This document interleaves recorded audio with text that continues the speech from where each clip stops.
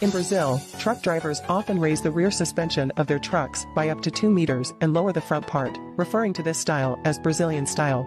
The drivers claim that they choose this method to cope with poor road conditions. However, the most crucial reason for modifying trucks in this way is security. In Brazil, there are many highway robbers who jump onto the back of trucks to steal their cargo. By elevating the trucks like this, it becomes difficult for robbers to climb onto the trucks from the rear.